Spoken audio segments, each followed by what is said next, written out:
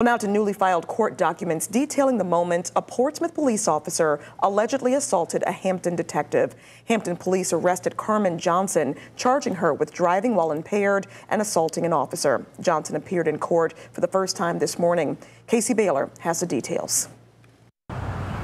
Portsmouth police officer Carmen Johnson appeared in Hampton General District Court Wednesday morning, just days after posting bail. She told the judge she's hired an attorney to represent her.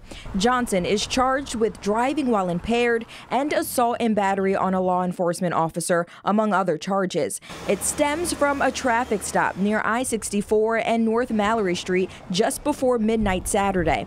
Court documents say while speeding, she almost hit a police vehicle involved in another traffic stop. Detectives pursued Johnson, who allegedly drove more than 100 miles per hour. Once stopped, investigators say Johnson admitted to having one drink. They say she had glassy eyes and slurred her words. After taking a field sobriety test, records say Johnson had a blood alcohol content level of 0.09. Officers say they even found an open container of liquor in the backseat of the car.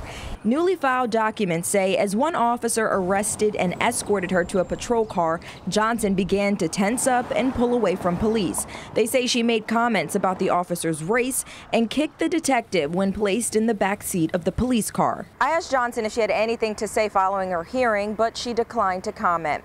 In Hampton, I'm Casey Baylor for 13 News Now.